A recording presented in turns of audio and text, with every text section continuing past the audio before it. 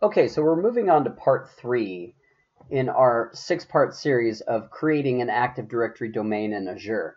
Now in this part, what we're going to do is we're going to use the Azure portal interface to create additional disks for the SYSVOL files, which is a recommended best practice when we virtualize Active Directory. And we're going to set both of our virtual machines with static IP addresses. Then what we'll do is we'll log into those machines the first time, and we'll instantiate that new virtual disk. So again, we are on part 3, configuring additional disks for the SYSVOL and setting static IPs. So I'm going to go back into my Azure portal interface, and I'm going to come down to virtual machines.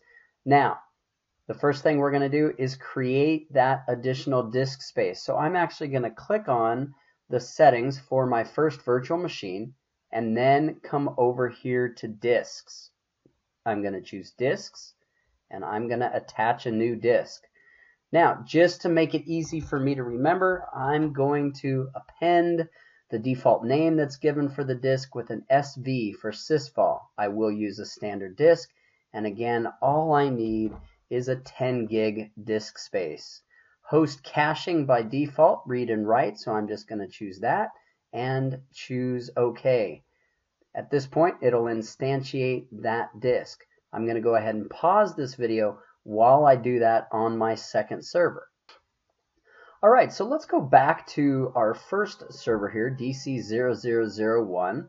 I'm going to come over to settings. I'm going to go down to disks and just make sure that that disk is present. So there's the 10 gig data disk that we presented. Now, the second thing we need to do, and the new Azure interface makes this really easy, it's to set the static IP address on our subnet for this server. So I'm going to go into network interfaces here.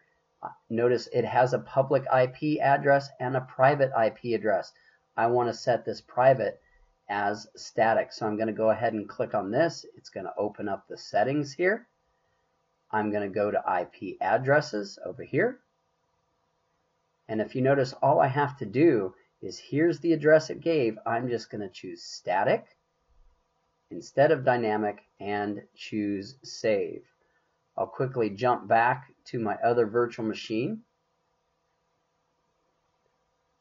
and I'll do the same thing. So I'm in that virtual machine. I come over to settings, network interfaces, all the way down here at the bottom. Choose the private IP address. Make sure it's not the same, which it's not. This one is 5. The other one was 4. I'm going to choose IP addressing. If you need to, you can click all settings if this settings box didn't open up for you. Choose static, choose save, and now we're ready to actually log into those machines and instantiate that second drive into the operating system.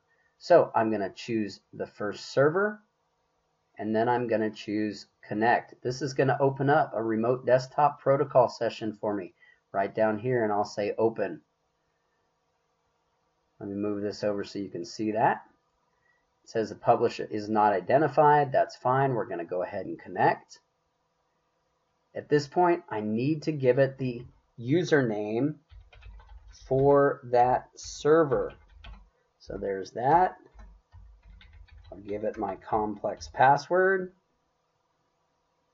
Choose OK. It'll then give me this box right here. I can say don't show this again. I'll say yes. If you notice, our network interfaces have been saved, and it is going to open up a remote desktop session. So here's my remote desktop session. I'm going to pause while it briefly logs me in. So I've gone ahead and taken the liberty of logging into both of my domain controllers, the virtual machines that I'm going to create domain controllers here. So I'm on the server manager for DC01, and I want to instantiate that drive. I'm going to go into File, and then right here for disks. It should find that new disk. There it is. That's the 10 gig disk. This is the one that I want to instantiate. So I'm going to right click and create a new volume on it. And I'll just walk through the new volume wizard. I'll choose next. There's the disk that I want. Choose next. The selected disk will be brought online, initialized, GPT is fine, I'll say OK. There's the size of the disk, I'll choose Next. I'm going to go ahead and change the drive letter to S as in SYSVOL. So I'll choose Next, and then I am going to give it a volume name of SYSVOL. So I'll choose Next. It'll give me a confirmation, and I'll say Create. Now at this point, it's going to go ahead and prepare that disk and instantiate it into my server. I'll close this out, and if you notice now, I have that 10 gig disk. It is ready to go. I will do this on the second server, so if you need to, go ahead and rewatch this part, but I would do it on the second server the same way, and then we're ready for the next part in this series. Take care.